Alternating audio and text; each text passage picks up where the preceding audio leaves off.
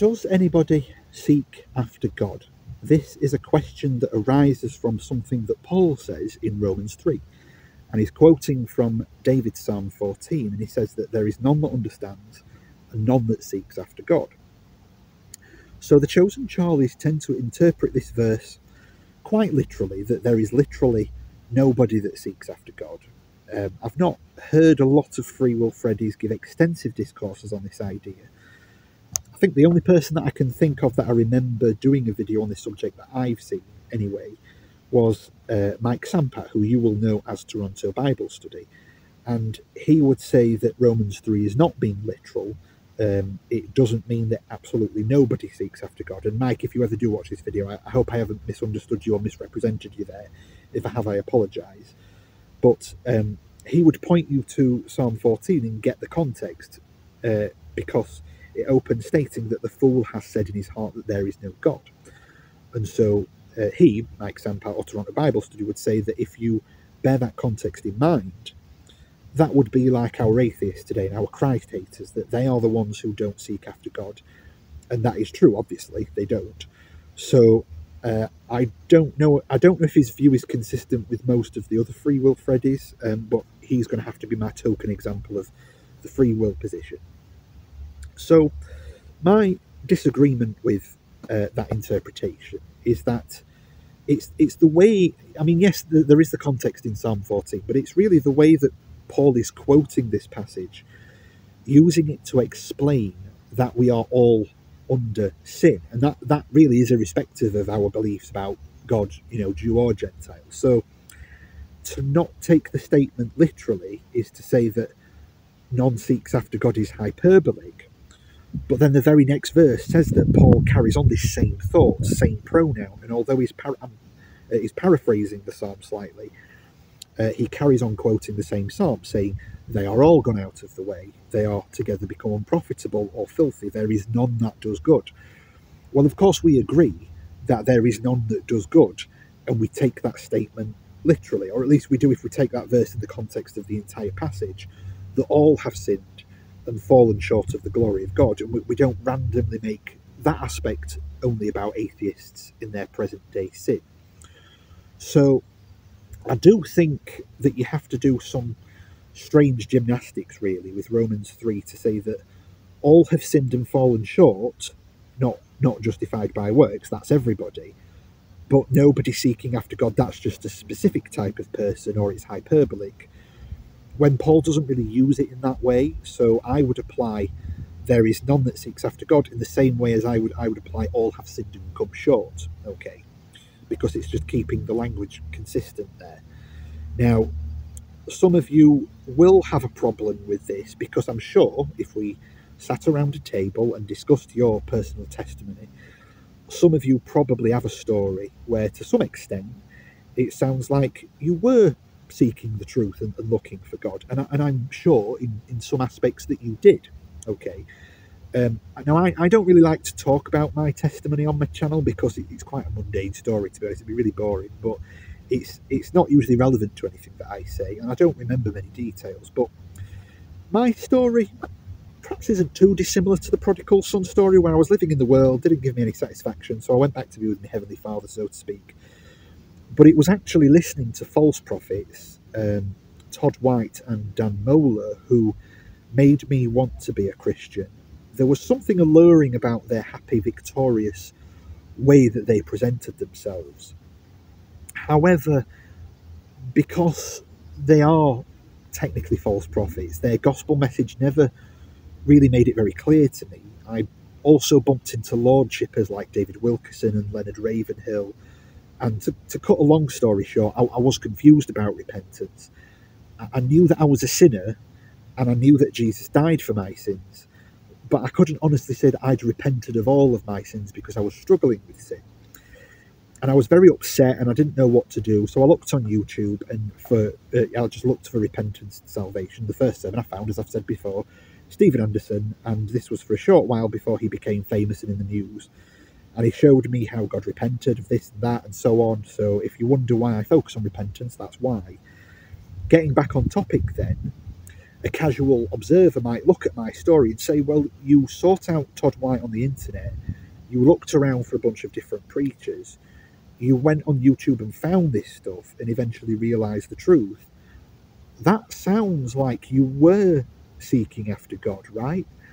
Well, here's the problem with that, is that I did not seek God in a vacuum. I grew up in a Christian home. I grew up attending a Pentecostally charismatic type church, really. It wasn't weird or overly cultish, but there were some weird and cultish things that had gone on over the years. And back in the 90s, we still had Anglican style schooling back then. So we would sing Christian hymns in school back then and say the Lord's Prayer. That doesn't happen in a lot of schools now. It maybe does happen in some. It's far less common because of atheism and secularism and sodomy and multiculturalism. It's very politically incorrect these days to do that. But I grew up with some kind of Christian awareness and exposure to the biblical God. When I was first looking into religion in my young 20s, I also listened to some Muslim preachers because I struggled at first with the mutually exclusive claims to give credence to either one. Of course, I now realise how ridiculous that is, because one book was written by over 40 witnesses recording other witnesses, and another book was written by one witness, so have a guess who's correct. It doesn't take a genius, but then of course there are many other religions. But Christianity had already caught me on its track to being by then. So the point that I'm trying to get at here is that me becoming a Christian who believes in salvation by grace and that Jesus will not let any be plucked out of his hand, it might sound like I sought after God, but in a sense it was, in a way, from my point of view anyway, like a series of happy accidents. I sort of fell into it, really, because my story could have gone any other way. What if I did really well in the world's eyes and wasn't driven by depression and anxiety to even consider religion? You know, what if I had all the riches of the world, or I became a celebrity at a young age? What if I heard some firecracker sermon by the Muslims that Islam is true? What if I had been so drawn in by the emotionalism of Todd White and Dan Mohler that I idolised their definition of God rather than my own? What if I had become a Lord shipper? What if all of my family had been killed in a plane crash and I became permanently disabled? Would I have fallen away and had some bitter resentment against God? You know, what if that happened now? So you've got to realise that when unsaved people do seek after God, quote unquote, it's not like they just wake up one day and say, right, that's it, I'm going to get my house in order, I'm going to read about all of these, you know, different religions, I'm going to dedicate my life to the truth, and I'm going to go around the world if I need to, and I'm going to pray all day every day for that true God out there somewhere to reveal himself to me. Now, I'm sure people want to imagine that it works like that, but frankly, it doesn't. I once knew a lady in church who had a non-Christian family, and her sister had gone on a spiritual journey to somewhere in Asia, maybe India or somewhere, and came back to the UK very disappointed.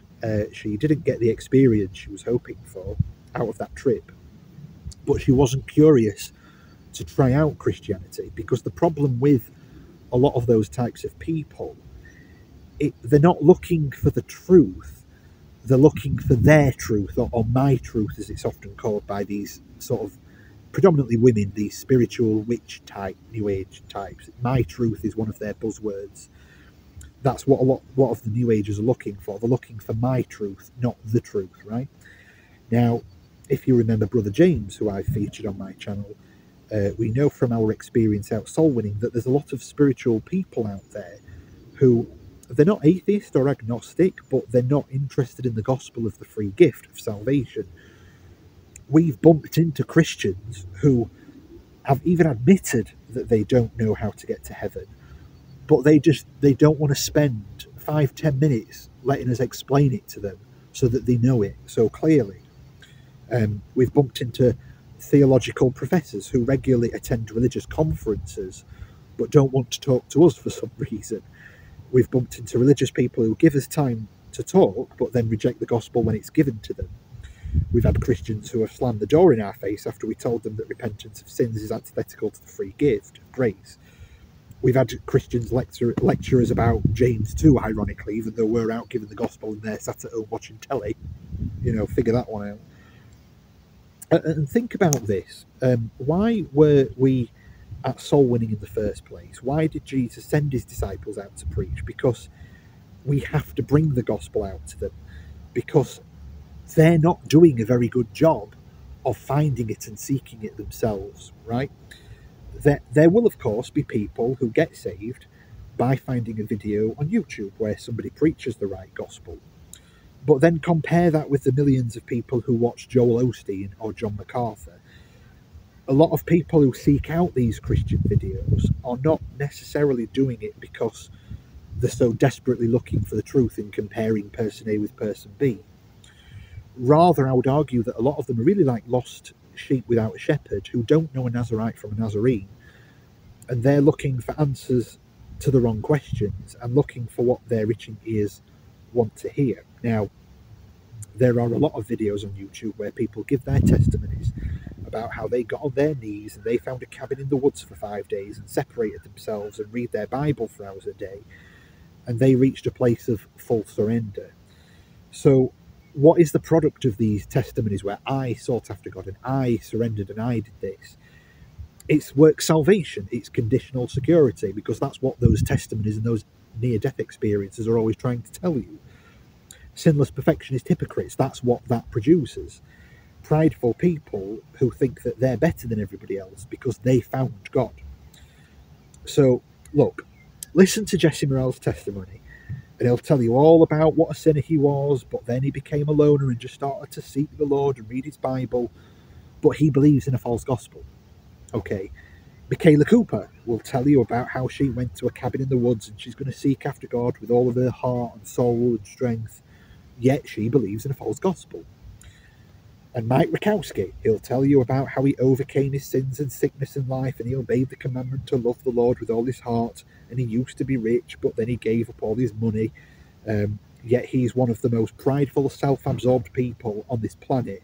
He constantly talks about himself, constantly exalts himself, on a planet of 8 billion people, he thinks he's the only one who's qualified to preach the truth, okay? So if you seek the Lord with all your heart and you repent of all your sins, you will find the truth, but for some strange reason, it only worked for Mike Rakowski. It didn't work for Jesse Morell or Michaela Cooper. You know, they must have done something wrong. They missed a trick. Now, of course, this is where people will invoke Jesus' statement. Ask and it shall be given unto you. Seek and you shall find. Knock and the door will be answered. And this comes from the Sermon on the Mount. But that sermon was preached to a multitude who had already heard the gospel in chapter 5, with a focus on the disciples. And Jesus, throughout that sermon, says, your Father, whereas often when preaching about eternal life to unsaved audiences, like in John's gospel, he would often say, the Father, or my Father. So when these legalists love to exalt themselves with their testimonies, they're basing it on a verse that is more geared towards a saved audience that doesn't apply to them, and then rejecting a verse that concluded them under sin, because the same passage that concluded them under sin says that none seeks after God, yet they think they're saved because they sought after God, and you know, you greasy graces, you just won't seek after it, and therein lies the problem. So you see that if salvation is by grace and not of yourselves, you were saved because of God's unmerited favour. It's not deserved. There's a lot of people who claim to be seeking the truth, but they never get there. These sinless perfectionists isolate themselves in the woods, but they earned the right to heaven. There's a lot of truth seekers who look at all these different conspiracies and they're exposing this and exposing that, but they don't believe the gospel. There's a lot of spiritualists seeking the truth, but not the truth, as I said. There's Christian scientists and apologists and atheists going to the ends of the earth to scientifically establish whether there really is a God or not. But of course, many of these apologists aren't saved. Many of these apologists, they have a works-based salvation because nobody can boast and say, well, I proved God is real with all of my extensive research, and that's how I got saved.